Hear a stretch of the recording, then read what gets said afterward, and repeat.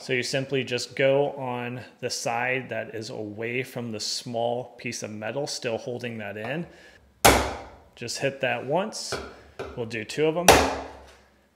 All you gotta do is bend those in. Then you take that same pair of hybrids and you just go ahead and break those off with just a few turns. I do prefer these kind of classic clamps. This is a 3/8. It's gonna fit your 14 gauge Romex, your 12 gauge Romex, and fit about 95% of the applications us DIYers do. Now with this nut, you can take, this is an old beat up slotted flathead. You can take that and tighten the nut. You'll see guys taking their linesmans and tapping that in to tighten it. If I have access to both sides like this, what I actually do is I'll hand tighten to where I'm about 45 degrees off of where I want it.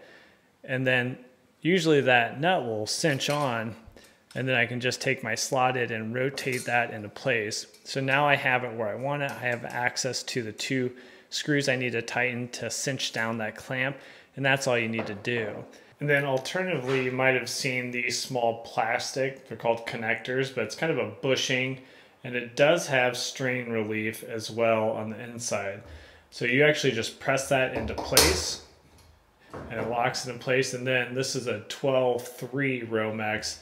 You slide that in, and then you have strain relief pulling out. Now, technically, you can just keep pushing in because of the way the tabs work.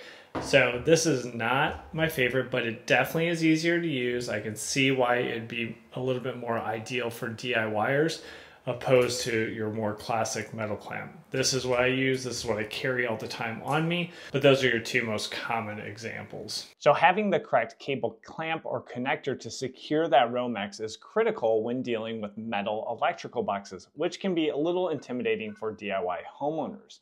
Now there is another main issue that you might be forgetting when you're dealing with metal boxes on your projects around the house. So check out this video right here and I'll walk you through those 2 most common mistakes to make sure you're doing it safely and according to code on your next electrical project. So thanks for joining me on this video, and we'll catch you on that next one. Take care.